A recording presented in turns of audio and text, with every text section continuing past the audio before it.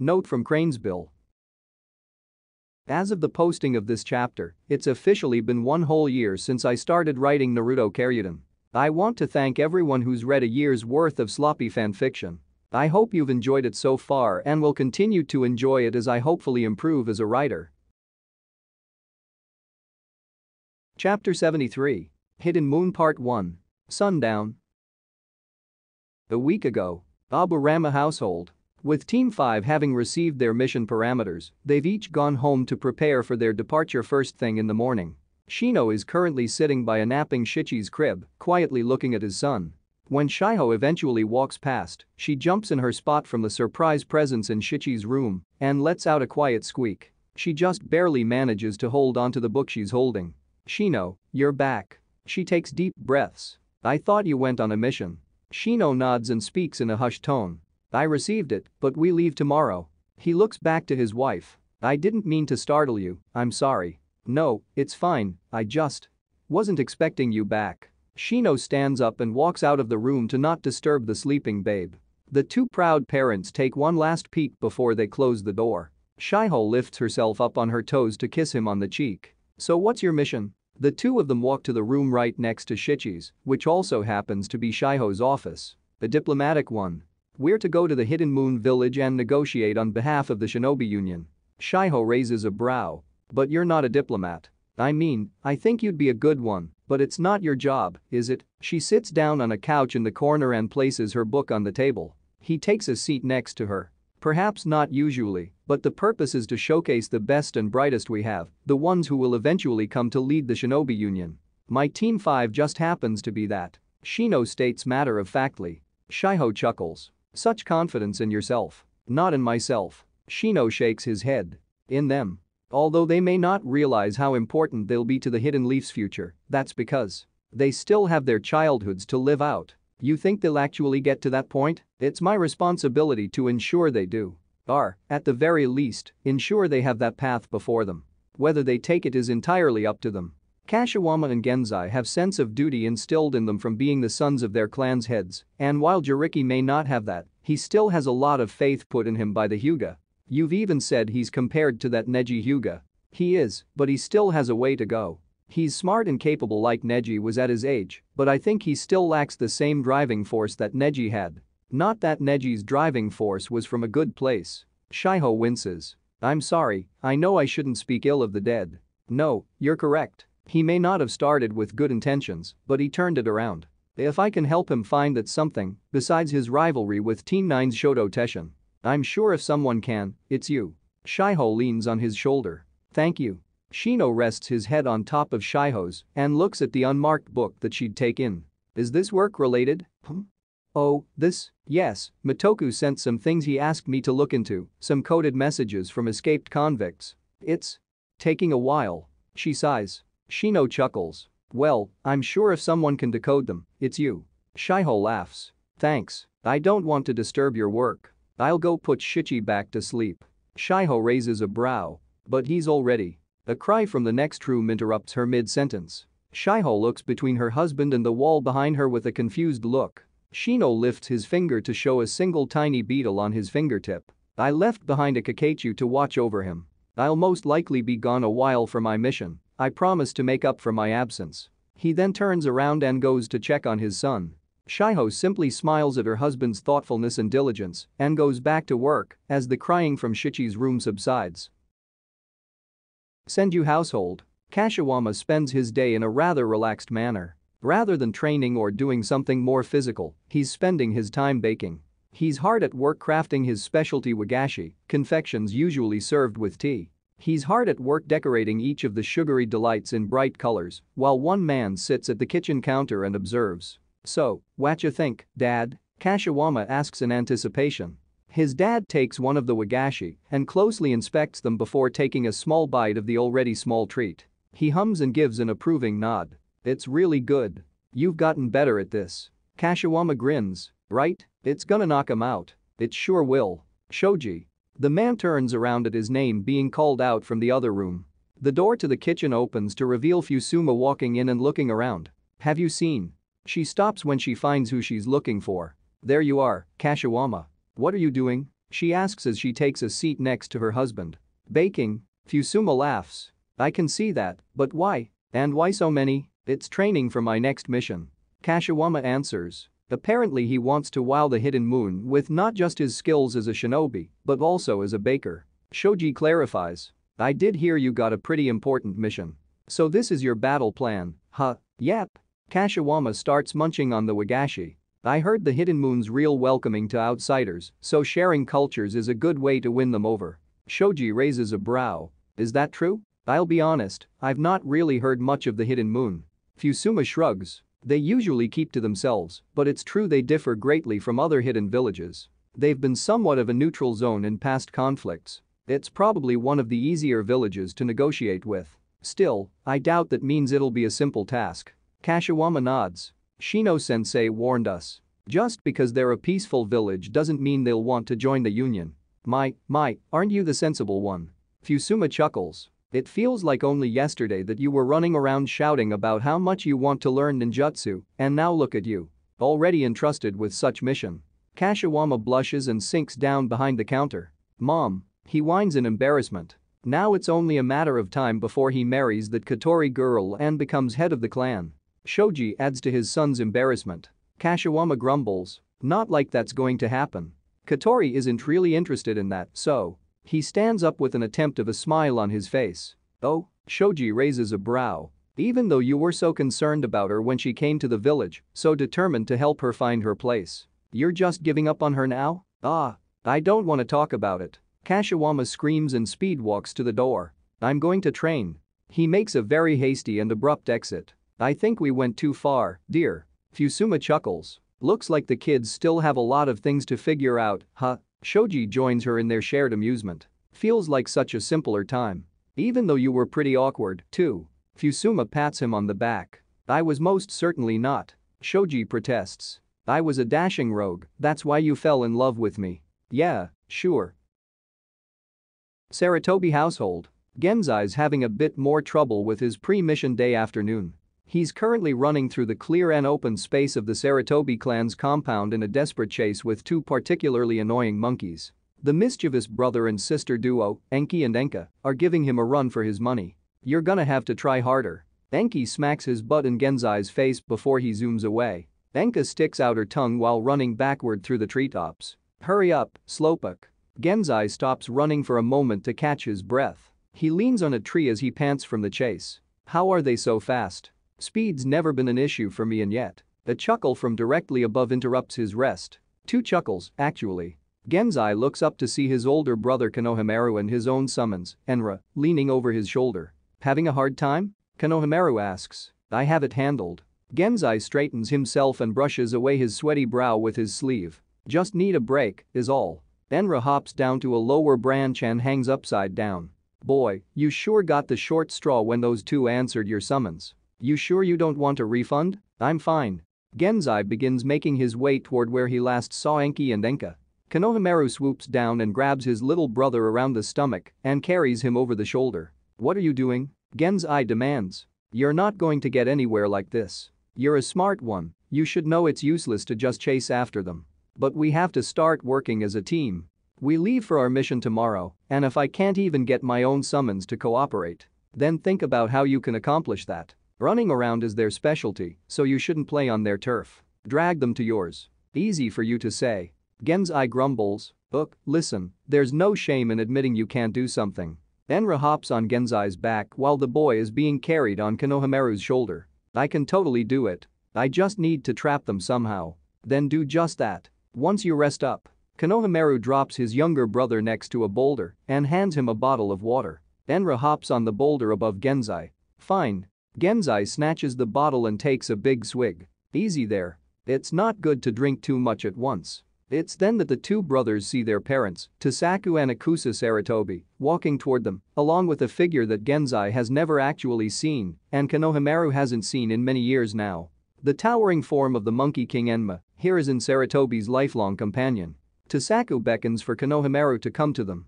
Konohamaru and Genzai exchange a confused look, but the older brother leaves his young sibling alone to rest while he checks out what's happening. Hello Konohamaru. Enma smiles at the boy as he approaches. It's been a while, hasn't it? Indeed, it has. Konohamaru firmly shakes the Monkey King's hand. Is something wrong? For you to come all the way here? Well, it's not really wrong per se. Enma scratches his fuzzy chin. Tasaku shakes his head. This is a mistake. Ikusa nudges her husband with an elbow. That's for him to decide. Konohamaru's now even more confused. Enma sighs and reaches behind himself to take off a sheathed sword from its strap. He holds the blade in front of himself and, unprompted, the sword flies out of its sheath and stands at the ready by Enma's side. That's a neat trick. I didn't know you had telekinesis. I don't, Enma says. That's the sword itself responding to me. The blade flies back into its sheath and Enma holds out the hilt to Konohamaru. Just as he's about to take it, Enma continues to speak. This is Orochimaru's sword, Kusanagi, that he killed Hiruzen with. Konohamaru stops in his tracks as his hand begins to tremble, mere centimeters away from grabbing the hilt. He eyes the sword with a great apprehension before looking up to Enma with a cold expression. Why are you showing this to me? I've been holding onto this since Hiruzen died, wondering what I'm even supposed to do with it. You've grown into a splendid shinobi, you're now, what, 18? I turn 19 this year. Konohamaru corrects him.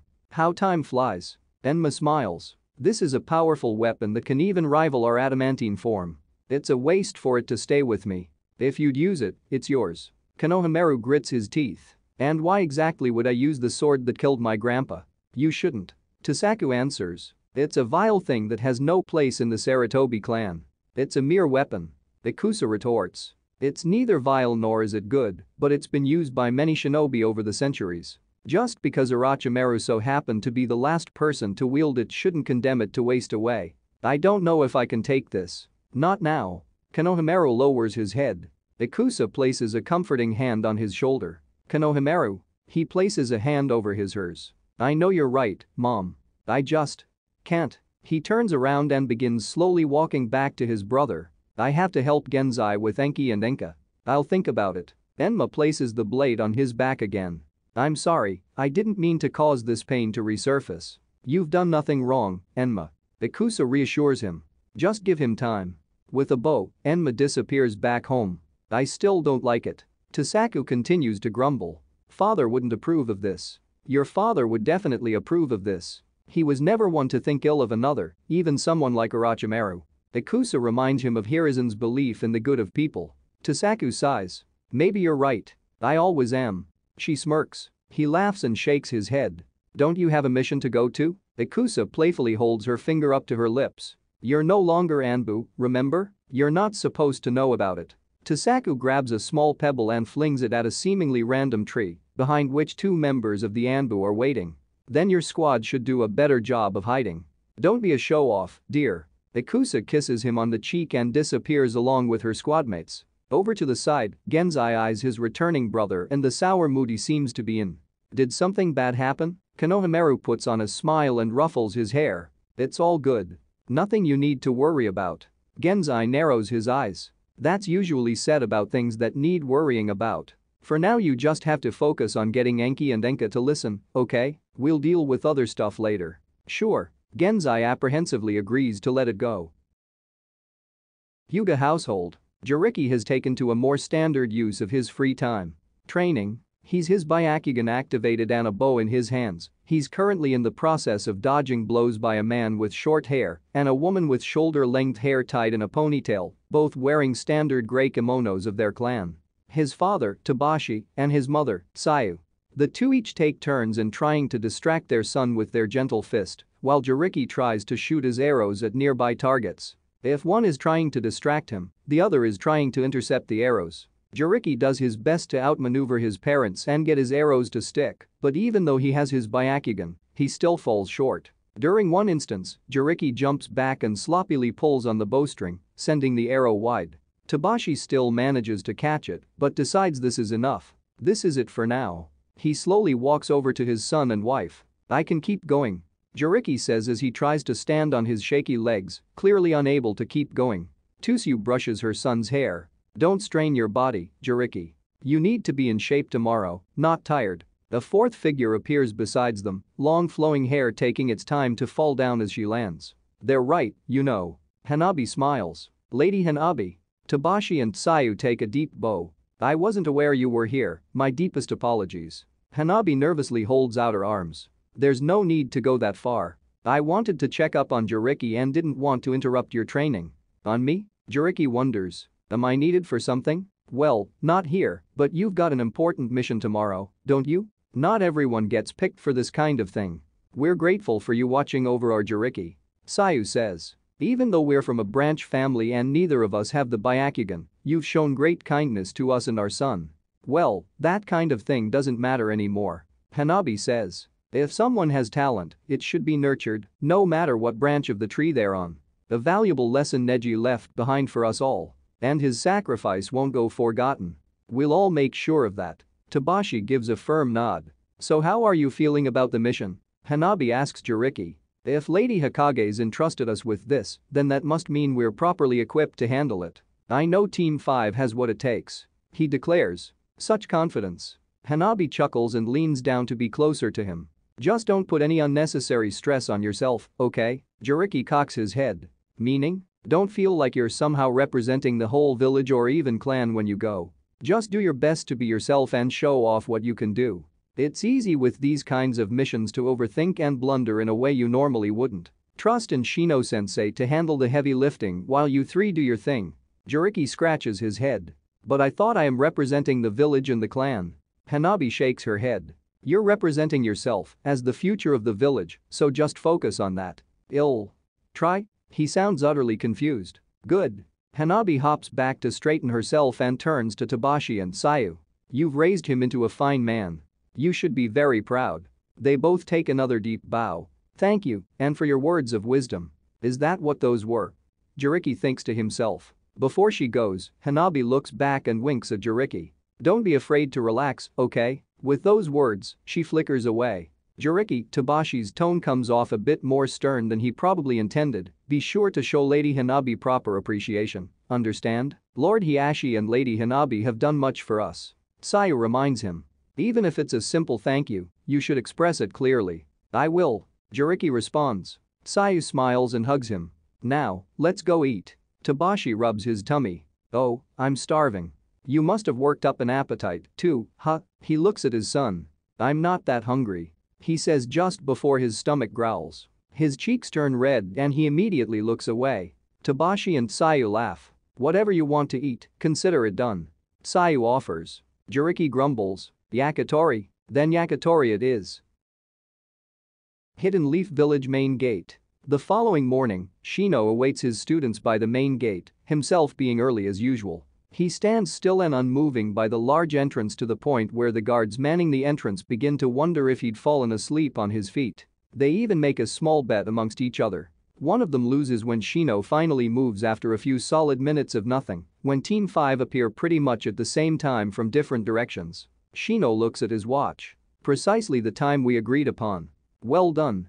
Yes, sensei. They say in unison. Before we depart, are there any burning questions about our mission? Shino asks as he looks the three of them over. Jiriki raises his hand after a moment of consideration. Shino-sensei, what precisely is our purpose on this mission? He motions to himself, Kashiwama, and Genzai. Shino nods. I'm glad you asked. You're to show yourself as the bright future of our village. You may end up being assigned tasks to complete alongside your fellow shinobi from the Hidden Moon.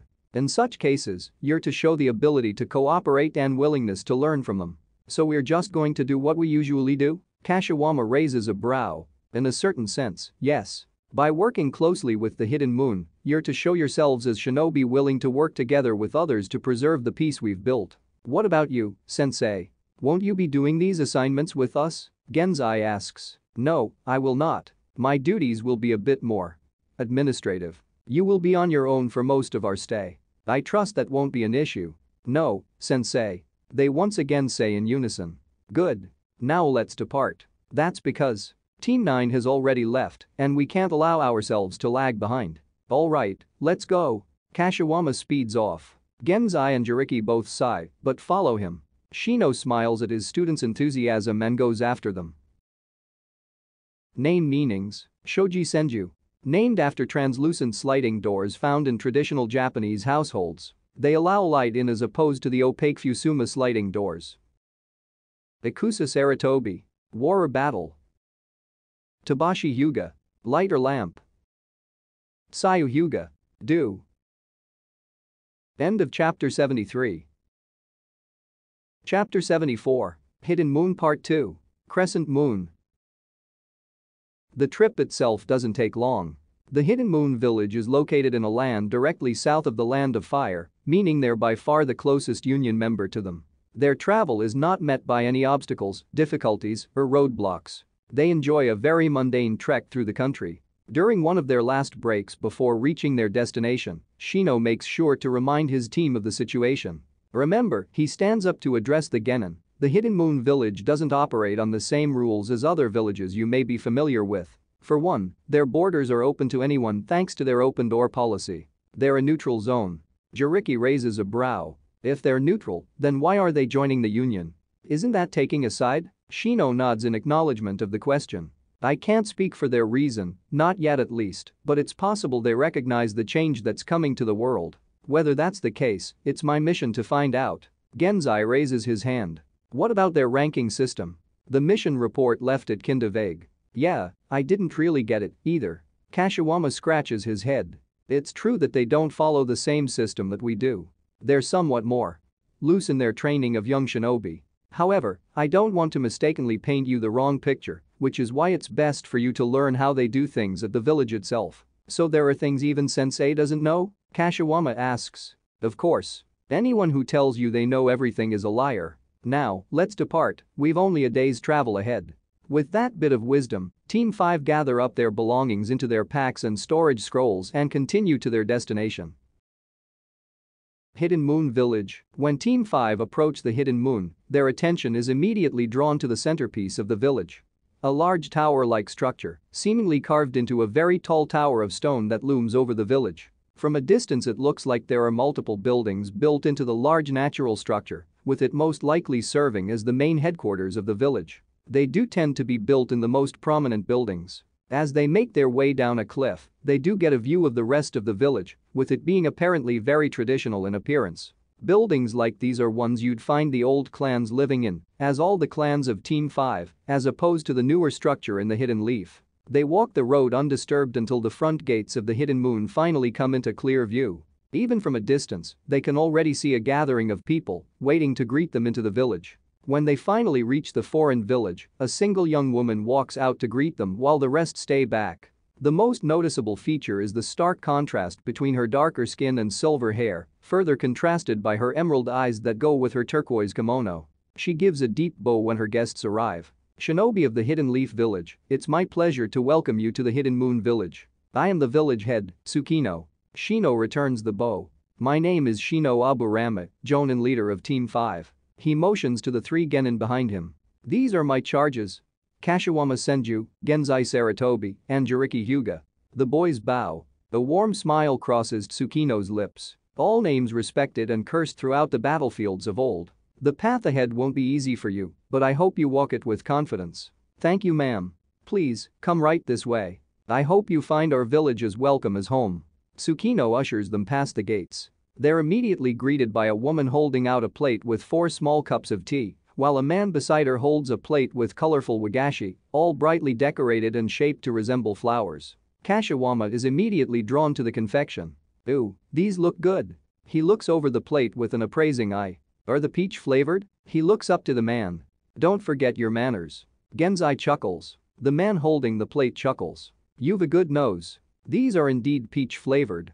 Tsukino motions to the tea and wagashi. A small sample of our hospitality as a welcoming gift. Thank you kindly. Shino takes a sip of the small cup of the tea and takes a sweet. The boys do the same. Kashiwama stuffs the whole wagashi in his mouth. Oh, this is tasty. He says with a mouthful of wagashi. You guys gotta try it. We are. Jiriki takes a smaller, more measured bite than his friend. You're forgetting your manners. Genzai takes a small bite as well. Shino looks over the small gathering present to greet them before turning his attention back to the village head. It's quite the gathering just to greet us. You're important guests. Tsukino smiles. This is also a turning point for our village, so everyone was eager to see who would arrive. Although I doubt eagerness is the only thing they feel. Shino says in a quieter voice. Tsukino's smile becomes strained for only a moment before she regains her composure. Yes, well, that's something for us to discuss in private, isn't it? Indeed. Shino nods. Why don't I show you your quarters? Tsukino invites them to come with her further into the village. They pass by the crowd that had gathered and make their way, but not before Kashiwama gives an appreciative bow to the two who presented them with the tea and wagashi. The moon itself is definitely much smaller than the leaf, with smaller houses and less apartment complexes, but it seems to be enough for the people here. They seem to be headed for the large structure that towers over every other. Is this where we're going? Kashiwama asks. We are. Tsukino nods. This is the Moon Touch Tower. At the very top are the offices, including my own, and at the bottom are special accommodations for important guests. That's where you'll be staying.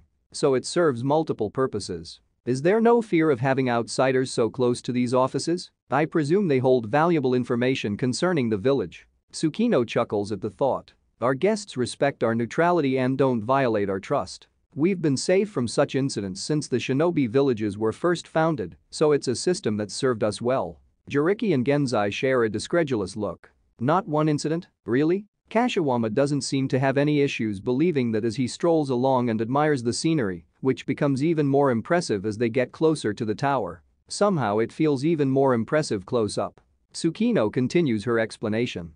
Around the tower are some of the most important facilities, such as the school and hospital. It's all kept centralized in this spot. She leads them up a flight of stairs that lead into the massive Moon Touch Tower until they reach a particular door to an apartment built into the stone structure. This is where you'll stay for the duration of your visit. It's fully equipped and stocked, and it has 4 separate rooms for each of you. If anything's lacking, you can inform my secretary. And where might we find your secretary? Shino asks. We'll meet her in a moment. Rather than checking out the apartment first, Tsukino leads them on a tour of the upper part of the Moon Touch Tower.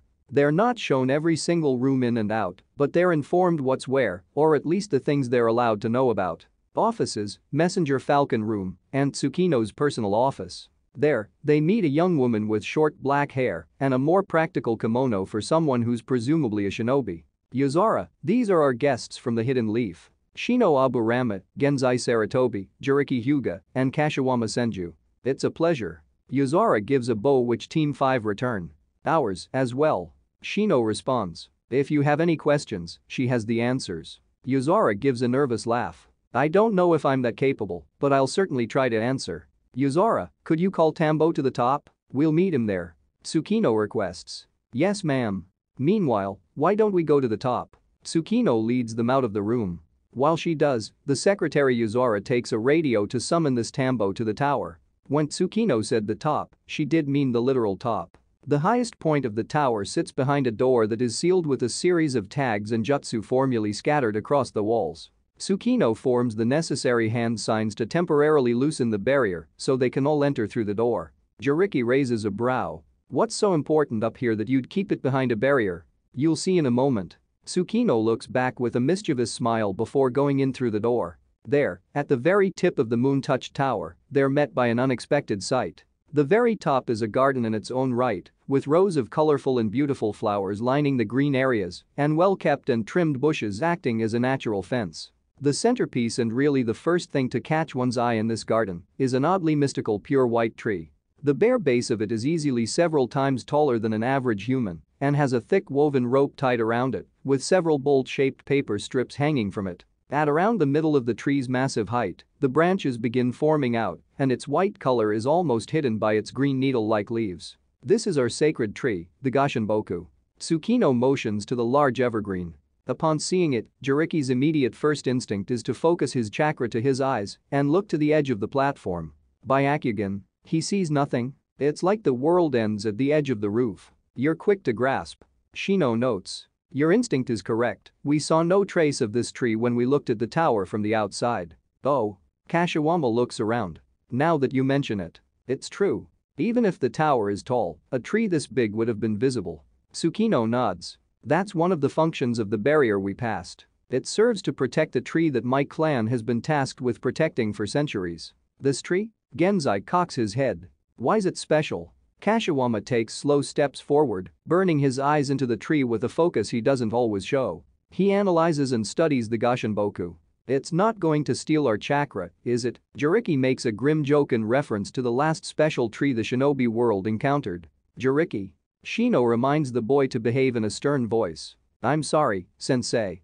Jiriki bows his head. What is it? Kashiwama finally asks, his furrowed brows still pointed at the tree. It looks like a pine tree, but looking at it, its branches are more like an ash tree, and its leaves are more like a yews. It's not like any tree I've ever heard of. You've sharp eyes. Tsukino notes. I'm the heir of the Senju clan of the forest, this is the least I should know. You are correct that it's unlike any tree we know of. Whatever it is, it holds many mystical properties and holds many more that we're yet to learn.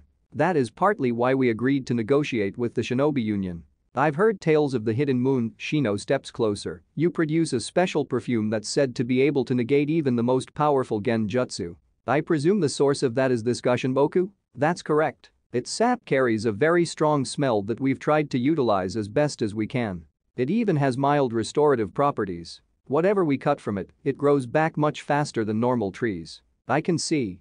Jiriki cocks his head in confusion. I think I see something like chakra running through it. Shino looks back at his student. Can you not see it clearly? No, it's a little muddled. I need to really focus to see it. Muddled? Shino ponders. For chakra to be hidden to the Byakugan, that means there's something else at play. Hinata mentioned something I believe.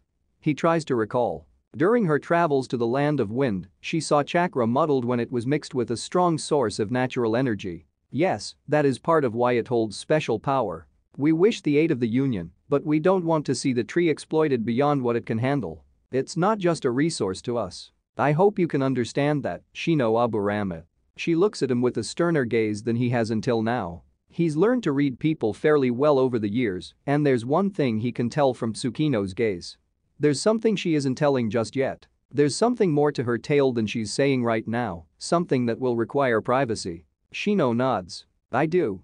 Excellent. She smiles. And I do believe we've more guests. She looks behind Team 5 to the entrance of the uppermost platform. From there, two people enter the garden, an older man and a young girl seemingly not older than the genin of Team 5. They both wear kimono fit for battle with dark armor over it, their appearance not too dissimilar to Tsukino's. This might just be the standard uniform for the Hidden Moon Village. These are? Shino wonders. While you and I discuss matters, Shino Aburama, your pupils will be left in the care of this man to perform missions together. The two newcomers walk up to them and both give a light bow. My name is Tambo Tsujibashi, and this is my niece and pupil, Hifumi Tsujibashi. It's nice to meet you.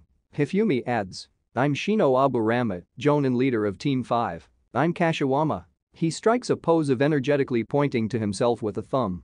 Genzai Saratobi. He bows. Jiriki Hyuga. Tambo is an experienced shinobi, an equivalent to your Jonin. Tsukino says. Your team will be in good hands. Jiriki and Genzai give a confused look at the strange wording. Kashiwama smacks his fist into his open palm, full of excitement. So are we gonna have our first mission today? What are we doing? Tambo chuckles. Not quite yet, although I like the enthusiasm. You'll head out as a 5-man cell tomorrow. I just wanted you to meet today. Tsukino clarifies. Can't we go now? Hifumi pleads as she looks between her uncle and the village head. There's so much we can do. Tambo chuckles and pats her on the head. We have plenty of time. Hifumi pouts and brushes her hair back to its original state. Not in front of everyone. She mumbles. Tambo gives the genin an appraising look. I've been told you're some of the best of your generation, the cream of the crop. I'm looking forward to what you can do. You won't be disappointed, trust me. Kashiwama grins. Shino bows his head to his fellow sensei. They're indeed capable, but they've still much to learn.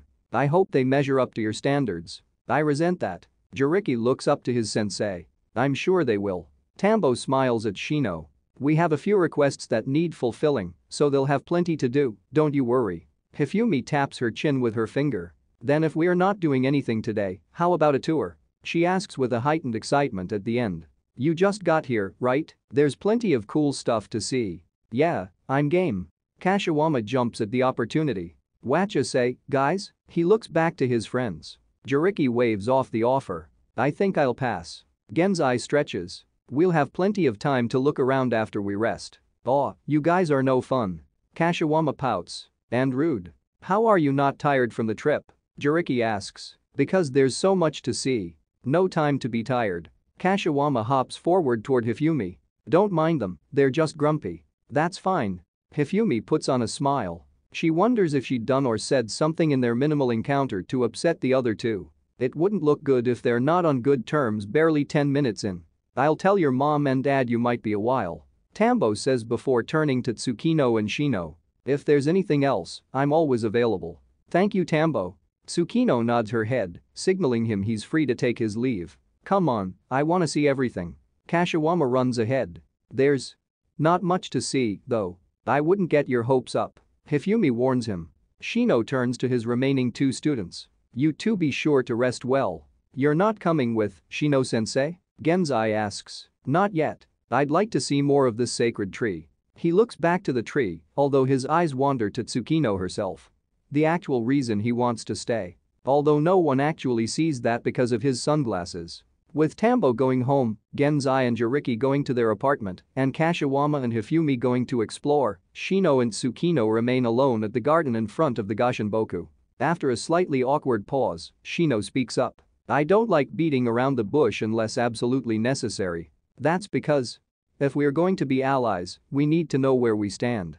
I agree. So then, what didn't you tell us about the tree? Was I that easy to read? She sighs and hangs her head. It's no fault of your own. Shino reassures her. I've just made it a habit to study people. It's a useful tool. Well, your skills haven't led you astray. You're right, there's more to it. Tsukino turns around to look at the sacred tree in all its glory. I suppose I don't need to tell you what happened 6 years ago when those roots emerged from the ground. Shino nods. We were at ground zero when it happened. The divine tree threatened to steal the chakra from every person on the planet. Yes, well, except that didn't happen here. Shino takes a moment to process the unbelievable sentence he just heard. I'll need an explanation to believe something like that. There wasn't a single populated place that wasn't overturned by the divine tree's roots. The hidden moon wasn't. Tsukino walks over to the sacred tree and runs her hand across the trunk. When those roots appeared, the Gashinboku reacted in some way. Its trunk glue with a white light and the roots just withered away before they could do anything to us. This tree was able to completely overpower the divine tree? This very tree? Shino demands confirmation. Why have we not heard of this? My father wanted to keep it a secret. He feared what the great nations would do if they find out our tree is of a level comparable to something that nearly ended the world.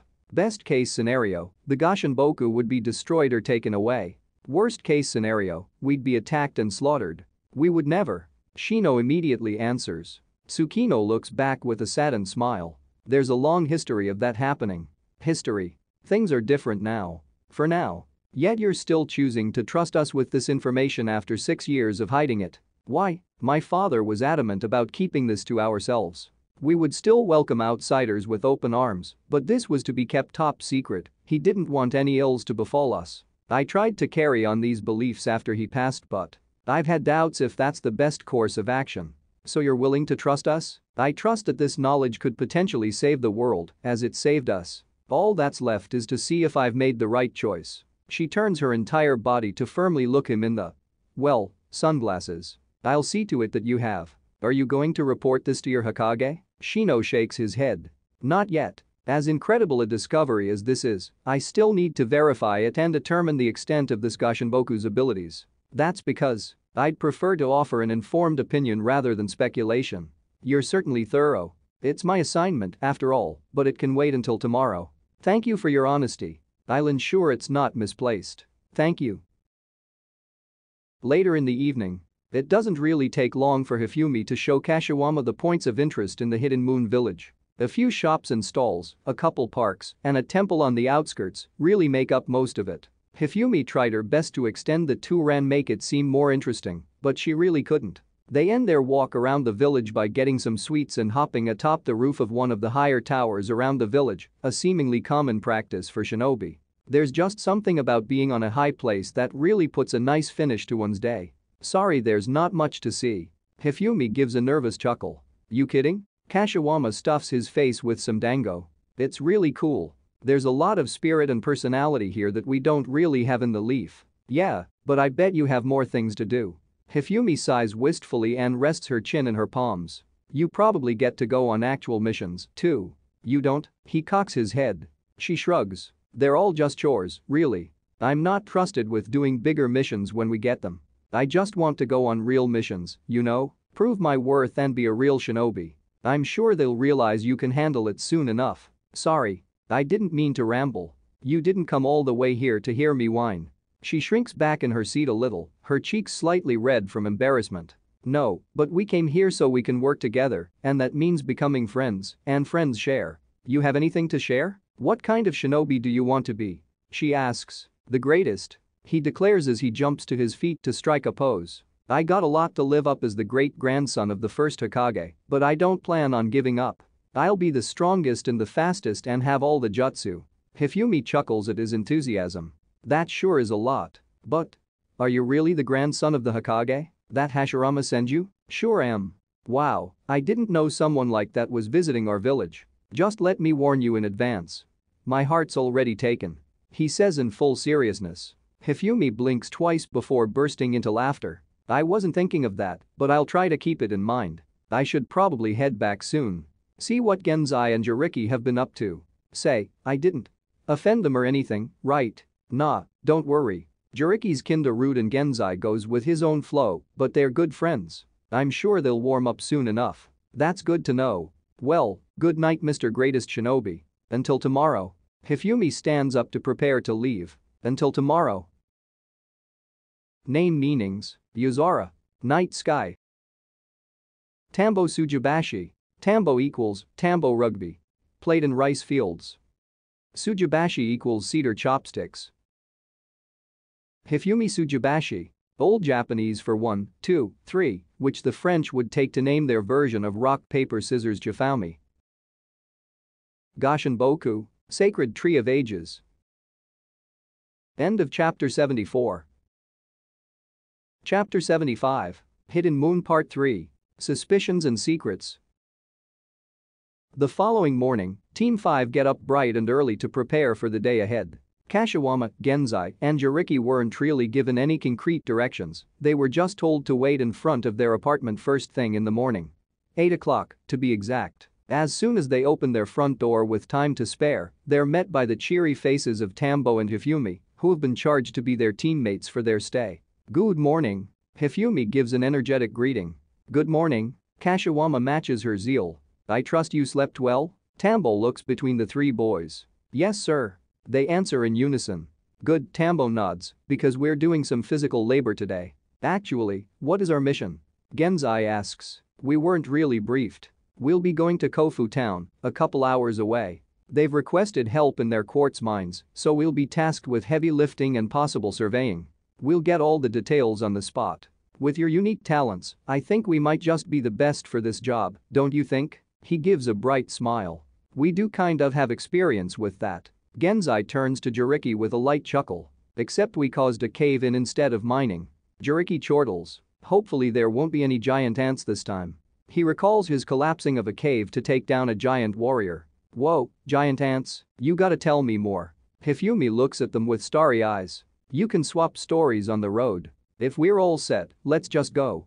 The five of them speed off to Kofu town, with Tambo taking the lead and Kashiwama sticking close to the front. Along the way, Genzai regales Hifumi with tales of their missions, mostly the interesting stuff like taking on a nest of giant ants, even though Shino-sensei took down the vast majority. Wow. Hifumi wisps in admiration. You guys have had some cool adventurers. Hasn't your team been on any C-rank missions? Genzai asks. Surely you qualify for them. Hifumi gives an embarrassed smile. Uncle Tambo and I haven't really been on any more dangerous missions. Actually, where even is the rest of your team? Jiriki asks, finally joining the conversation. This is it. Hifumi states with a nervous smile. You're looking at it. Jiriki raises a skeptical eyebrow. A two-man cell? That's right. Tambo chimes in from the front. We form our units a bit differently in the Hidden Moon Village. We don't take on a set number of students. I've only taken Hifumi for now, but some take on as many as 5. But how do you complete missions with just the two of you? Genzai asks. We're simply given missions that we're equipped to handle or are paired with other teams. Tambo clarifies. It's how we've done it until now. That sounds pretty awesome. Kashiwama exclaims. You get more personal time and can prove your own strength. Hifumi breathes a sigh of relief that at least someone doesn't think badly of this system. We still have that at home, though. Jiriki shakes his head. Genin training with our sensei and personal training at home. Is it bad? How we do things, Hifumi hesitantly asks. Kashiwama slows down to their pace and pats her on the shoulder. I think you're doing great. He grins. Tambo only looks back, wondering where his niece's discomfort is coming from. We're getting close. He decides to save that conversation for later. Yes sir. The Genin get back into proper formation for the last stretch of travel. Kofu Town. The Kofu mines are actually located outside of the town itself, so the team makes a direct beeline there. It's a rather wide quarry, with dozens of platforms raised to reach the multiple levels of the mines and make transporting needed equipment up and down more easy. With pulley systems and an elevator-like structure, they're able to get things up and down as needed. At the very base of the quarry are the most cave openings, and that's where there are tracks visible going into them and several minicarts lined up, ready to roll in and transport ores out. At this time, the miners seem to be taking a break, so finding their way shouldn't be a problem. Excuse me. Tambo approaches one of the workers. I'm from the Hidden Moon, I'd like to speak to your foreman. Ah, you're the shinobi we've been waiting for, huh? Good thing you showed up. The man points to one of the upper levels of the quarry at a man dressed in a bright orange vest as opposed to the bright yellow everyone else seems to be wearing. That man in orange there? That's our foreman Kakeru. Thank you kindly. Tambo nods and motions for the kids to follow him. The miners whistle in admiration as the 5 shinobi effortlessly whoosh up the quarry. Now that's a handy skill to have. At the upper level, Tambo approaches the man that was pointed out to him who's in the middle of giving instructions to his miners. Kakeru? Kakeru turns around. Yes, who's asking? I'm Tambo Tsujibashi of the Hidden Moon Village, and these are my charges. We're here on your request, I believe. Ah, of course. It's nice to meet you. The two exchange a handshake. I'm glad you've agreed to do this. The mission report didn't actually specify what specifically we'd be doing. We're hoping for a bit more detail so we know what we're meant to do. Kakeru scratches his chin. Well, that's where a bit of a problem lies. Jiriki mutters under his breath. Of course there's a problem. Initially, we just needed some heavy lifting and to use your ninjutsu to expand the caves below, but we ran into a problem. Gas. Wasn't me, I swear. Kashiwama raises his hands in defense. Jiriki face palms. No, I mean poisonous gas. We struck where we shouldn't have and apparently hit a vein. Some of my guys got sick before we realized what happened. It's an absolute mess. I don't suppose you can somehow deal with that, can you? Tambo looks back to the Genin. Well, team, what do you think? Jiriki looks around at the ground beneath him, where the mine entrance is. He focuses for a moment before the veins around his eyes pop. Byakugan. Whoa. Hifumi looks closely. So that's the Hyuga clan's Byakugan? What can you see? Genzai asks. There's definitely faint traces of poison in the air, but it's manageable at this stage. The source is outside of my range, though. Jiriki answers. Ah, yeah, the vein we hit is further in. Kakeru says, slightly taken aback by the boy's sudden display. Do you believe it'd be possible to block the source of the gas? Tambo asks the foreman. The man just shrugs. If you know of a safe way. We can't use our explosives cause of the gas or the whole place will go off and we'll be back at square one. Oh. Kashiwama raises his hand and jumps with excitement. I can collapse the cavern with my earth style. Alright, there we go. Tambo smiles. Hifumi, do you think you'd be able to blow the gas away? Hifumi scratches her head. Maybe? I've never used it like this. There's a first time for everything. Tambo reassures her. I might be able to clear the air as well. Jiriki adds. The foreman then chimes in. You might get better results working with the other shinobi. No, other shinobi? Tambo raises a brow. That would be us. A voice calls from the side. 2 figures approach, both adorned with Hidden Moon Village forehead protectors. One being the clear superior of the duo, a tall man with spiky gray hair and loose dark purple robes. The shorter boy wears a contrasting green attire, with a sleeveless robe top and detached sleeves on his arm. From underneath his hat, orange hair is visible. The man carries himself in a stoic manner while the boy merrily trots forward with his hands behind his head. I pardon the unannounced arrival. The man adds. No, that's quite all right. I just wasn't informed anyone else would be here. It's good to see you, Shinga. You as well, Tambo Tsujibashi. Shinga nods. I don't believe you've met my charge Dashin. Dashin merrily waves. Hello. No, we haven't had the chance. It's good to meet you, Dashin. This is my own charge, Hifumi, and these are our guests from the Shinobi Union Kashiwama Senju, Genzai Saratobi, and Jiriki Hyuga. Kashiwama and Hifumi both eagerly wave back, while Genzai and Jiriki give a more muted greeting. We were actually coming back from a mission of our own and stopped in Kofu to rest, which is when we heard of the issues plaguing the mine. I hope we're not overstepping.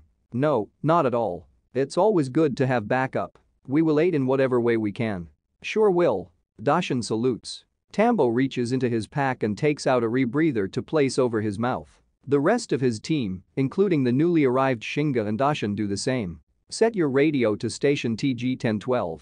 Tambo instructs them as they all connect their radios to their rebreathes before setting down into the gas-filled caverns. Thankfully, being prepared for any situation is one of the shinobi's creeds, so they carry gear for most any situation.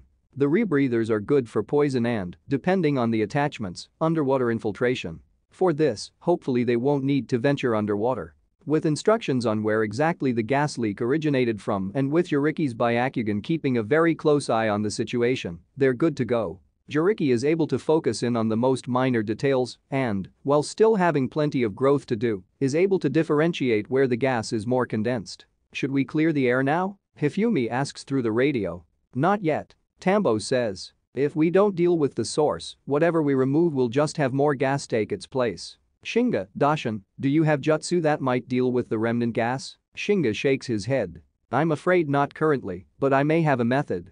Fuinjutsu, crafted to seal away dangerous gases. How long would it take you to prepare it? Tambo asks. Perhaps half an hour. Shinga answers. Alright, could you begin working on that as soon as we clear the caverns? Shinga nods. Very well. I might be able to do something with my earth style and fire style? Darshan says. Fire style would be far too dangerous, it could set off a massive explosion depending on the kind of gas. Earth style will definitely work well, though. You can work with Kashiwama here to seal off caverns and keep this mess contained. Tambo motions to the young Senju. Roger.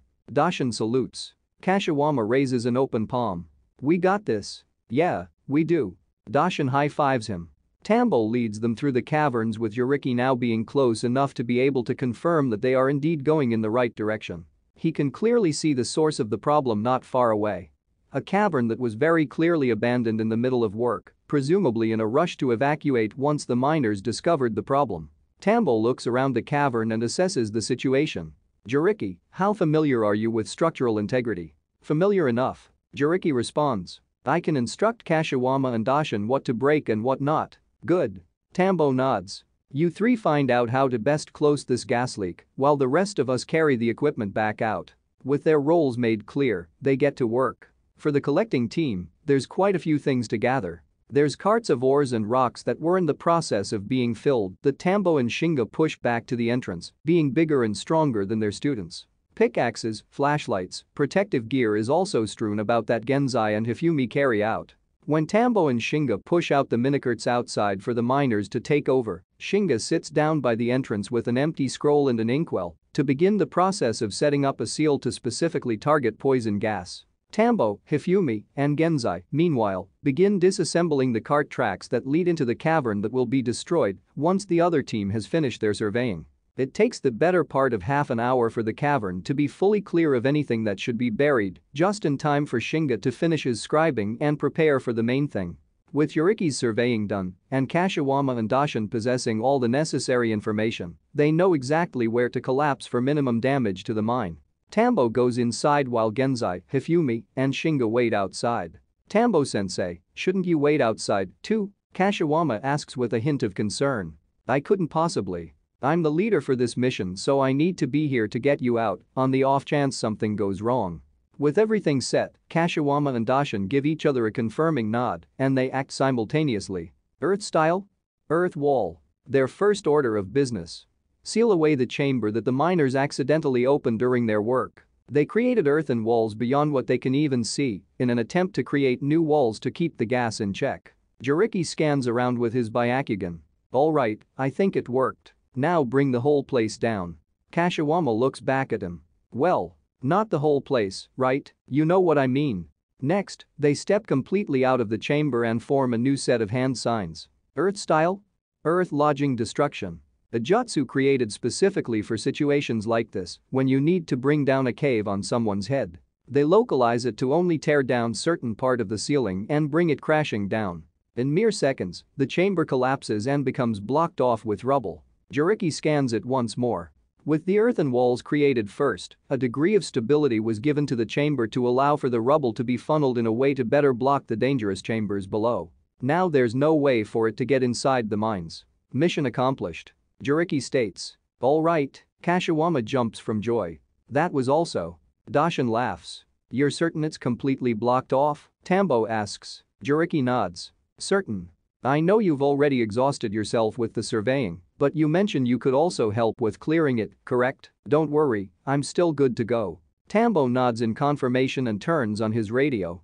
Hifumi, Shinga, we're prepared for clearing the gas. Roger that. Shinga responds. The miners who were sitting and waiting outside had a bit of a scare when the tremors hit, but were very pleased to hear the task was successfully done. Shinga enters with his sealing scrolls and places it in a more central position where there's a larger gathering. With a few hand signs, the jutsu formulae begin to glow, and a mark appears in a central empty part of the scroll. Poison sealing method. The poison around him begins to swirl and slowly be sucked into the center of the sealing scroll. From their positions deeper into the corridors, Jiriki and Hifumi act as well. Gathering chakra around his arms, Jiriki thrusts forward to unleash a blast of wind that fills the entire cavern and sends the gas toward Shinga. 8 trigrams. Vacuum palm. On her side, Hifumi takes out a few steel wires lodged between her fingers and sends them out to latch onto the walls. By sending her chakra through them, the wires begin to hum and each give off a whirl of wind chakra. With a flick of her wrists, the wires lash out and whip the air away. Wind style?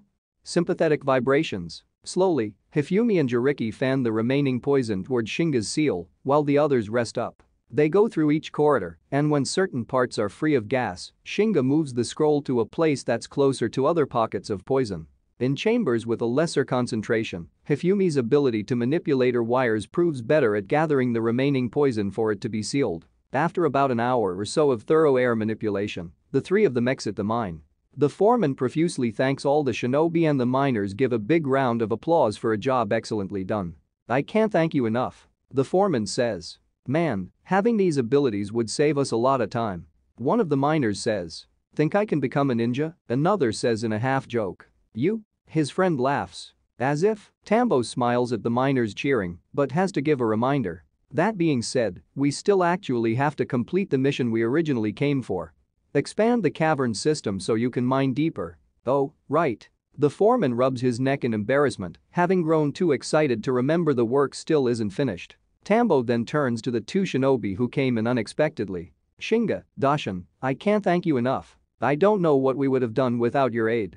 I'm certain you would have found a way, Tambo. Maybe, but your fuinjutsu saved us hours of work. When we return I'll tell Lady Tsukino of your contribution. You're certain you don't need us to stay further? I couldn't possibly ask you to do any more than you've already done. Then we'll take our leave. Shinga nods. The foreman walks up to them and offers an extended hand. Can't let you leave without giving my thanks, too. There's no need. Shinga returns the handshake and turns away to leave. Kashiwama runs up to Daishin and offers a handshake of his own. Hey, you were pretty awesome back there. Maybe we'll get to work together again. Daishin shakes his hand and gives a less cheerful smile than he's given until now. I'm sure we'll meet again. On a hill overlooking Kofu town, Shinga and Daishin look back toward the mine, taking a moment to stop and consider their options. What do you think, Daishin? They're okay. Daishin's lip twists into a comical grin. Do you think the leaf will be a problem? The leaf are usually a problem. Shinga groans in exasperation. We'll need to tread carefully. They didn't have what you need? Daishin asks. Shinga shakes his head. No. Hopefully when our friends open up the mines, they'll find what we're looking for. Sure was nice of them to help us. Daishin cackles. Let's go. We've wasted enough time. With the gas removed, Tambo, Hifumi, and Team 5 are free to finish their actual mission. This one, however, relies greatly on Jiriki once again, with his immensely useful Byakugan. With prior surveying from the miners and his X-ray vision to confirm what they'd found, he can direct Kashiwama to use his earth style to create tunnels and earth walls to strengthen the structures. All the while the rest handle the heavy lifting by carrying equipment inside and extending the tracks to reach further in so they can get the carts in. It takes the better part of the day, but they ultimately manage to do their mission and do it better than the miners could have expected. While the Genin are out doing their own thing, Shino has something of great importance to verify. Tsukino's claims that they were somehow protected from the divine tree's effects by their own sacred tree. He has no reason to doubt her words, since there's not much reason to lie about something to this extent. His ability to judge someone's character might not always be accurate, especially against those trained to keep secrets, but he'd say he has a solid grasp on the village head. He's currently being escorted by Tsukino herself and 2 other moon shinobi through a series of underground caverns, the entrance of which were just outside the village. So, some roots of the divine tree still remain here? Shino asks for clarification. Tsukino nods. Yes. We destroyed them as much as we can so they're no longer near the surface, but they run deep underground. We'd run into the same issues. No matter how much we destroyed, we never could destroy them fully. It's simply too much work, even for the Aburama clan's swarm of Kakeichu. Do you plan on using them now, as well? She asks. Indeed. Shino nods. My Kakeichu have passed on the knowledge of the divine tree's composition onto the future generations. I spent the evening breeding more Kakeichu under the assumption that your sacred tree and the divine tree share similarities, if they're in some ways linked to one another. That's certainly thinking ahead. As I said, I prefer to be thorough with my work. As they walk for a few more minutes through the underground tunnels, they finally reach a wide chamber where the roots of the divine tree are all present. They've been very clearly cut down to a great degree to place them as far away from the village while also keeping them close enough to reach for cases such as this. The walls are lined with a series of tags placed at set intervals, as are each of the numerous severed roots that protrude from the ground at around knee height. Each tag also has jutsu formulae that spread from it and across the roots. Shino looks around to inspect the tags put in place. Seals and barriers, I presume set to go off if there's any activity from the roots? You're correct, although I don't know how good they do against something that eats chakra, but it's the only measure we really have. It's good to be prepared, if nothing else. Will I be able to work without disrupting the tags? Tsukino motions to the 2 moon shinobi that are accompanying them. Deactivate them. The 2 do as instructed, going to each and every tag connected to the closest root. As they do, the formulae rescind back into the tag where they can then safely take it off while Shino works. Shino himself unclips a harness slung over his shoulder and places his gourd on the ground. Before we continue, I'd like to hear your recollection of what happened 6 years ago. How did the Gashinboku protect the village? Tsukino sighs as she looks over the roots. It all happened so fast. I didn't even see all of it, we pieced it together from what different people saw. Before we could even register what was happening, these roots sprouted from the ground and started wrapping people in these cloth-like leaf things. Before it could grab all of us, the barrier around the Gashinboku shattered and its roots spread across and took over. It bore into the divine tree's roots and apparently drained them of life. Those of us who were wrapped up were freed and that's basically it. We got our bearings, started destroying them, and later found out what actually happened from the 5 great nations. Shino scratches his chin. So the Gashinboku sprang to life and acted against a divine tree. That's basically it. I'm sorry, I know it's not really much to go on. Tsukino hangs her head. Actually, it gives me exactly the information I need. Shino states. Tsukino looks up to him with a raised brow. How so? You see, during the cleanup process to destroy the roots, we of the Aburama clan were a vital part of the process. Our beetles could dig into them and eat them from the inside. Of course, the dormant chakra proved too much for the initial generations until we could raise beetles immune to its effects, and a single Aburama was enough to clean up a single city. Is the chakra somehow important to this? It is. Shino nods in response. The chakra levels of the divine tree became ingrained in my beetle, and that information was in turn transferred to me, and last night I transferred it to this new generation. He takes off the gourd's lid, allowing a swarm of Kakeichu to fly out. Their buzzing only intensifies once they're free and fill the cavern. With a single gesture on Shino's part, they fly toward the root and dig into it. If the divine tree roots didn't in fact hold your people for long, then their residual chakra will be much lower than other places. At the very least, that will be all I need to verify your words. The 2 moon shinobi immediately skid away from the insects, not wanting to be anywhere near them. Tsukino looks on with awe at the famed Aburama clan's command of beetles. That's incredible. To think you're capable of even doing that. It's a talent we've honed for hundreds of years. You too, Tsukino motions to the 2 shinobi, release other roots as well. Yes ma'am. They nod, thankful to have a reason to get even further away from the beetles. I realize this may be too much to ask, Shino speaks with a hint of hesitation, but would you allow me to use my Kakeichu on the Gashinboku as well? The same way you're using them now? Tsukino asks. In a similar way. Less damaging. That's because I only intend to send several smaller ones to inspect its chakra and see if it bears any similarities to the divine tree. Tsukino takes a moment to think the idea over. My father would have definitely thrown a fit over this, but she lets out a deep sigh. Very well. This is why I invited the Shinobi Union, after all. To find out what the Gashinboku is and how it relates to the divine tree. Shino gives an understanding nod. I promise the tree won't be damaged. For the next hour, Shino's Kakechu go through some of the roots to have a bigger sample to work with when comparing the results to those of 6 years ago. After finishing with each root, the beetles fly out and immediately return to Shino's hand. Tsukino merely watches on as Shino stands completely motionless with a bug on his hand until the bug eventually keels over and falls dead on the floor. Are they supposed to do that? She finally asks. They have a shorter life cycle than average. Even if it's been dormant for years, the divine tree's chakra is powerful and this generation hasn't built up the resistance for it. Not that they need it for this particular task. So they're doing what they're supposed to? Have you gained any further insight? I have. He nods. I've confirmed your recollection of events. The chakra within these roots is much less potent than in ones found elsewhere. This confirms that these have not fed on as much chakra as they would have if you'd been caught in them as we were. So, now you just need to look at the Gashinboku. I don't yet know how much I can glean from it, but that is the next step, yes. Tsukino turns to her shinobi. Reapply the seals and barriers. I'll escort Shino Aburama back. Yes ma'am. Taking the time to leave the caverns and head back into the village, Tsukino once again leads Shino up the tower to pass by the barrier. Unlike the previous day, there are actually people present now. A dozen what appear to be gardeners currently roam the platform and tend to the various plants and shrubbery, but most attention is given to the Gashinboku. Tsukino did say that the sap has many medicinal and herbal applications, so these must be the ones who extract it from the sacred tree and ensure it's not harmed in the process. Tsukino grabs the attention of one man in particular, calling him over. A moment, please. When the man approaches, she introduces them to each other. Higure, this is Shino Aburama, the representative from the Hidden Leaf. A pleasure to meet you. Higure bows. And this is Higure Kuchinashi, he's the head caretaker of the Gashinboku. Has been since I was a little girl. You, as well.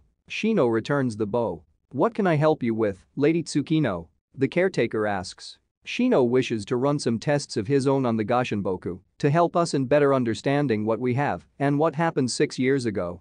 Higure freezes in place in a brief state of panic as he looks between his leader and the foreign shinobi. Ah. Tsukino notices his discomfort and reassures him. It's all right, I told him everything. It's why he's here, after all. Yes, of course. The older man breathes a bit more easily now and bows his head. So. How can I help? For this process, I simply need free space to work. I'd also like to ask about the treatment the Gashinboku undergoes. How do you tend to it? Higure motions for Shino to follow him closer to the tree, explaining as they walk. Well, the soil underneath is specially imported from the land of hot waters. We've found that the Gashinboku responded best to that soil. I assume the hot springs give it special properties that resonated well with it. We also feed it with an extract of herbs, in addition to watering, that bolstered its vitality and gave the most potent sap. Shino cocks his head in curiosity. Why do you speak in the past tense? Ah, the tree has not been in the best condition these past years, it's been producing lesser quality sap. We suspect that the incident 6 years ago has somehow been steadily weakening it. It's another reason we decided to call upon the Shinobi Union. Tsukino adds. I see. When they reach the tree, Higure approaches a man kneeling at the base, pouring some sort of green liquid directly onto the roots. He has his head down, causing his face to be hidden by his silky blonde hair. When they get close, the man does not look up. Hakui, Higure addresses the man. Could I have one of the samples to show our guest? Yes sir. Hakui responds without looking up. He places the vial he was using next to him and takes out a second vial of green liquid which he passes on to Higure. Higure laughs. Come now, you don't need to be shy in front of guests. Over the years, Shino's picked up on a few skills. Being a person who stays back in social interactions, often not by his own choice, he's taken to observing how people interact. The person in front of him has his head low, and at a glance, he could be a naturally reserved individual who's too shy to interact. Shino, however, sees things differently. Hakui is keeping his head low not out of shyness, he just doesn't want to be seen. His demeanor and body language isn't that of a shy individual like he's seen plenty of times in Hinata. Shino takes a mental note of everything around him. The clothes, the gear, the vials, the liquid. The liquid. This is what we nurture it with. Higure hands the liquid to Shino, which snaps him out of his observations. Thank you. Shino takes it after a second to gather himself again. Hakui quickly gathers his things and makes his way to leave. I'll give you room to work, he says in a quiet voice as he bows to Higure, head still kept low. With a bit of effort, Shino manages to catch a glimpse of Hakui's face underneath the long hair just as the man leaves. Setting that aside for now, Shino sends out one of his beetles to go into the vial and take a sip of the concoction they feed their sacred tree. Is knowing this process vital for your research? Higure asks. Shino nods. Knowing what the tree is treated with will help me better discern its condition and its properties. He lifts the liquid to his nose and takes a whiff. It's different from what we use in the hidden leaf to treat our trees. We've had to do much experimenting over the years to find what works best with the Gashinboku. We've imported herbs from all over the lands to find the right combination. Yet it's been proving less effective as of late, correct? Sadly, yes. Higure hangs his head. We're yet to find a way to restore it. Just as before, Shino places his gourd on the ground and opens the lid.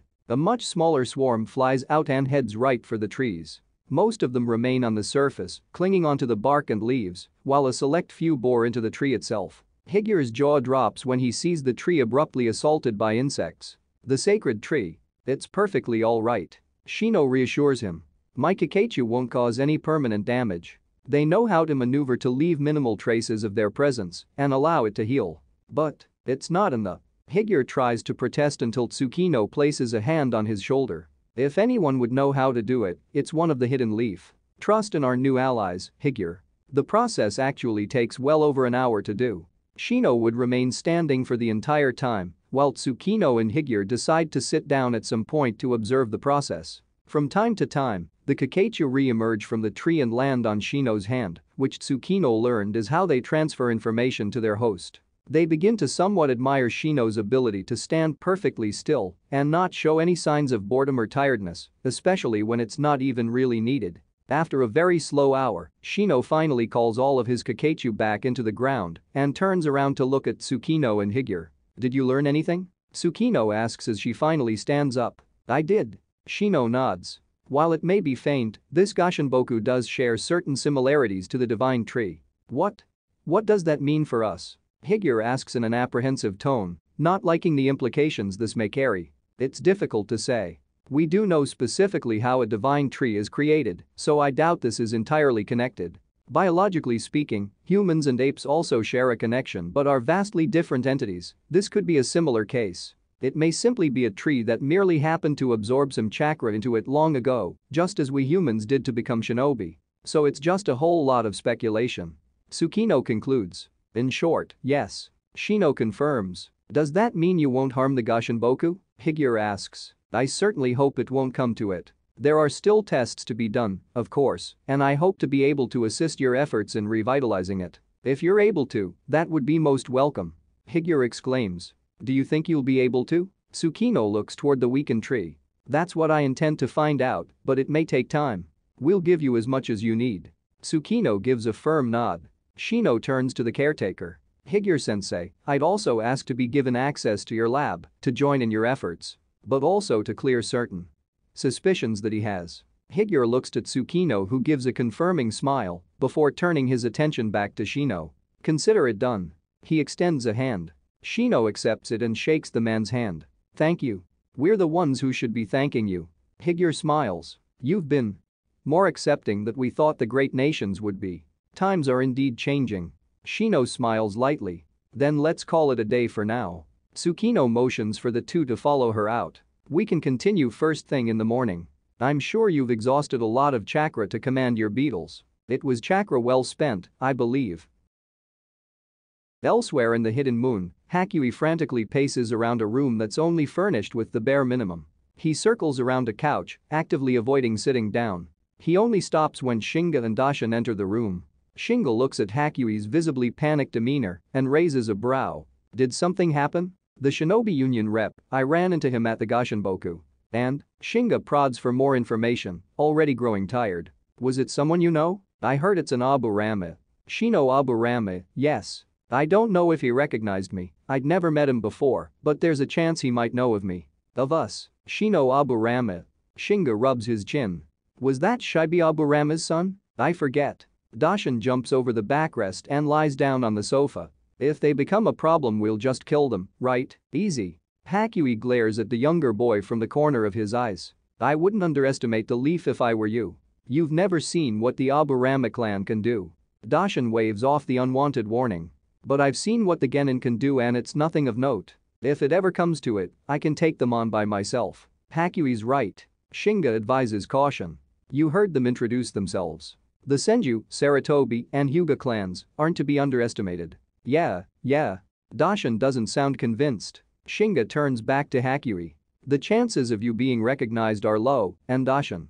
Non-existent. Myself, on the other hand, if this is indeed Shibi Aburame's son and if he's anything at all like his father, he may recognize me. I concur. Hakui nods. It may be best for you to lay low until this Shinobi Union visit ends. How far along is our plan? All we need is a pure enough quartz from the Kofu mines, and we'll have everything we need. The power of the divine tree is within our grasp. Shinga's lips whiten into a twisted grin. Dashin cackles with glee. They'll never see it coming. I certainly hope you're right. Hakui adds. Back in their apartment, Shino is flipping through a particular booklet. A small pocket book that holds in it information on specific shinobi, their faces, their allegiance, their misdeeds, and most importantly their bounty. Not this one, not this one. Shino mutters to himself as he flips the pages. Wrong face shape, wrong hair. The transformation is unlikely as that would require constant upkeep, and physical changes can only do so much. When he reaches the final page, he shuts the book and places it by his side. He's not in the bingo book so he's not a rogue ninja. So why is he so familiar? When the front door opens and his students' chattering fills the apartment, Shino puts the bingo book away and goes to meet them. We're back, Shino-sensei. Kashiwama excitedly announces their return. Did you miss us? He jokes. Shino smiles at his jovial attitude. Seems like their first day went well. I did. How did it go? It went well, naturally. Jiriki drops his backpack by the entranceway and makes his way inside. We had to help nearby miners expand the mines. Genzai clarifies. We widened the caverns, made new paths, and stabilized them. Thanks to my earth style. Kashiwama pounds his chest.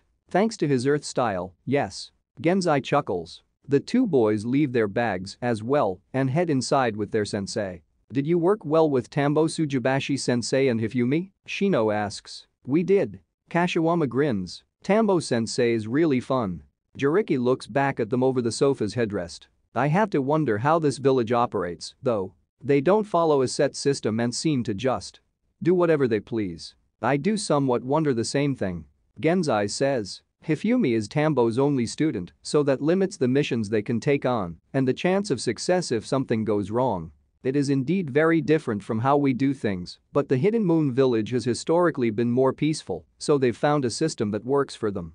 Shino explains. Remember, the Land of Iron and their samurai also follow a different system, but have stayed a force to be reckoned with. You mustn't look down on something different. That's because there's usually a good reason it's different. Yes, sensei.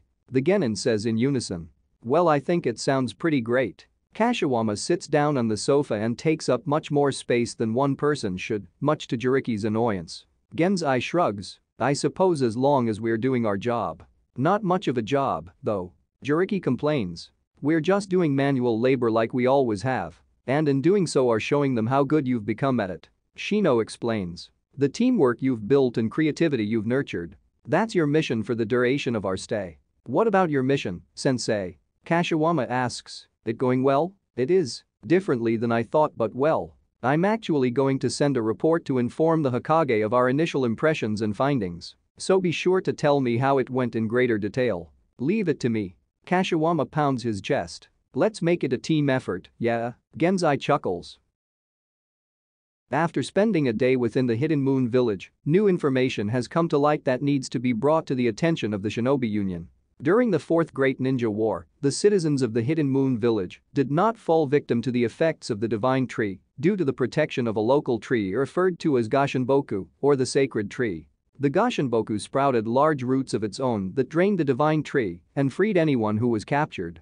With the aid of the Abu Rama clan Kakachu, I've determined that the roots under the Hidden Moon village do not contain as much chakra as other roots, meaning that the ones here have not absorbed as much chakra, giving credibility to their recollection of events. After examining the Gashinboku as well, I've determined it to have similarities to the divine tree, although their exact relationship remains a secret. The Gashinboku and its sap has been an invaluable resource to the Hidden Moon village, providing medicine. I'll continue researching. Team 5 was also assigned their first mission to aid a mine in the nearby Kofu town. They proved invaluable to their efforts to expand the mine and open new chambers in search for ores and gemstones. They've built good relations with the team they were assigned to, as well as the local miners. Is that enough? Kashiwama asks as he peeks over Shino's shoulder. It's enough for now. Shino answers. Genzai sits on a nearby chair, remaining oddly tense. Is that tree really related to the divine tree? He speaks up after a bit. It seems to be, yes. Are we in danger? Could what happened 6 years ago happen again? Genzai asks. Based on my findings so far, I don't believe so. Whatever the Gashinboku is, it doesn't seem to serve the same purpose as the divine tree, so I do think we are not in any danger. But it's still uncertain, right? Jiriki adds his own worries. Come on, guys, the tree's a savior. You heard what Shino-sensei said, it fought against a divine tree. Kashiwama defends it. Maybe because it wanted to eat them itself. Jiriki adds a bit of dark humor. Get rid of the competition. Come on, man, don't say that. Kashiwama lightly taps him across the shoulder. We got no reason not to trust it, and we have reasons to trust it. So it's all good. Jiriki blinks. Your optimism is staggering, but not entirely misplaced. Shino says. While good to be cautious, we must examine it with a level head. Get all the necessary information before we pass judgment. Genzai looks down at his feet, leaning on his legs. I just don't want that to happen again. No one does. Shino gets up from his chair and walks over to Genzai, placing a hand on the young boy's shoulder. I promise if I suspect even for a moment something may be awry, I'll inform you all right away. I won't allow my team to go through that again. For now, do as you have been, and trust in me. Genzai looks up to Shino with a reassured smile. Yes, sensei. Kashiwama walks over and drapes an arm around Genzai's shoulders. Come on, man, let's go watch TV. Yeah, let's. Genzai stands up and the two head for the door. We should train, prepare for our new missions tomorrow. Jiriki interjects. Oh, shush you.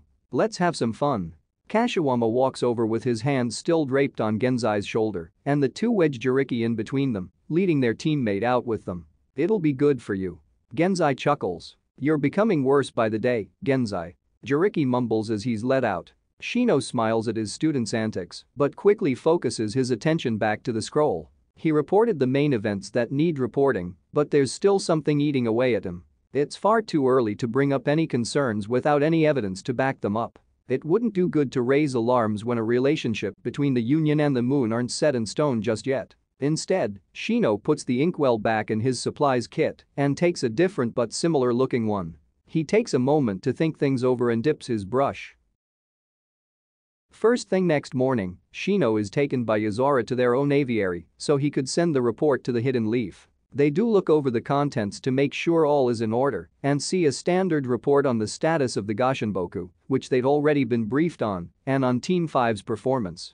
With nothing amiss, they strap it to a messenger hawk's leg and send it off to the Hidden Leaf village. 2 days later. Hokage's office. Sanada takes a dramatically deep sigh as she looks over the report on her desk, both hands on her head in disbelief. By her side, Shizune, Kakashi, and Shikamaru have an equally befuddled expression. First, Naruto runs into trouble immediately upon arrival. And now this. Kakashi laments. It's just one thing after another, isn't it? If this tree truly does share a connection with the divine tree, it could pose a threat. Shikamaru warns. But it protected the shinobi of the Hidden Moon, didn't it? Shizune adds. It may be the antithesis to the divine tree. Either way, the fact that it's powerful enough to render the divine tree inert is cause for worry. Even if the tree itself is a force for good, its power could be used otherwise in the wrong hands. Kakashi sighs. If this information comes out to the public, there will definitely be some unsavory types who'd want to exploit it. Sanada leans back in her chair and rests her head on her hand. All the more reason for the Hidden Moon to join the Shinobi Union. So we can work on this together and make sure that doesn't happen. Unfortunately, Yamato will be busy at the Hidden Dream Village for a while longer. His particular skill set could have helped. Should we inform the rest of the union? Shikamaru asks. Sanada ponders for a moment, finger tapping on her cheek. Leave it for now. Let Shino get the full picture before we jump into anything. The other leaders won't like that we didn't tell them right away. Shizune warns. Yes, I'm aware. Sanada gives an exasperated sigh. I'll handle that when it comes. For now, however, I'm somehow more worried about what else Shino has to say. If this is the public report, then what's so important that he had to hide it? The rest look at their Hokage with a quizzical raised brow. What do you mean? Shizune asks. Sanada simply taps on the scroll. Didn't you notice? The ink Shino used. She pushes the scroll back and flips it around to face the other side of her desk. Ah. Shikamaru finally realizes. We were so absorbed with the Gashinboku. Kakashi sees it now as well. A masked Hanbu flickers into the room in front of the desk, pale mask as they all are, red markings surrounding the eye and covering the forehead. The more notable additions to his outfit are a painting brush strapped to his side, along with a vial of black inky liquid. The Hanbu touches the scroll with 2 fingers and forms one-handed hand signs. Ninja art? Living ink. The writing on the scroll shifts into an entirely new message. The words rearrange themselves to form the portrait of an androgynous man with long hair and the following text. During my stay I also encountered a man by the name of Hakyui, who's responsible for treating the Gashinboku. Visibly between 25 and 30 years of age. Golden blonde hair, approximately 30 centimeters in length. Soft features, pointed chin. Eye shape and color could not be seen. No evidence of such a person was found in the bingo book, however I hold suspicion that he is someone in hiding. I have no concrete evidence of that as of yet. It's only a hunch. Well, that's odd. Sanada raises a brow.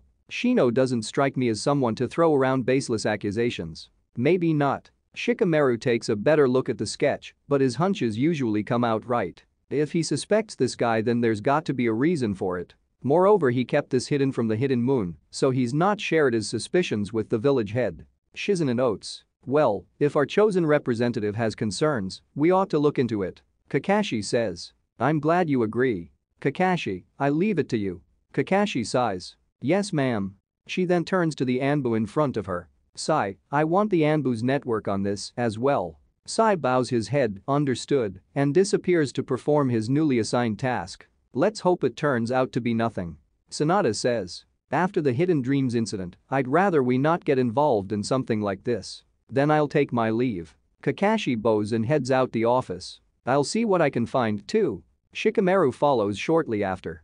Sanada groans in exasperation and reaches for the bottom-most drawer of her desk to pull out a bottle and 2 cups. Shizune crosses her arms and taps her foot. Is this really the time? After everything? Sanada opens the bottle. Yes. Shouldn't we focus our energy on finding out about this Hakyui person? And that's why I've assigned people to work on it. Stop being a prune and sit with me, tell me about Iruka and Shihei. I could use some pleasant news for a change. Sanada wiggles a cup at Shizune. Shizune stares down her mentor but is ultimately outstared. With a reluctant sigh, she sits down. Just one. She warns.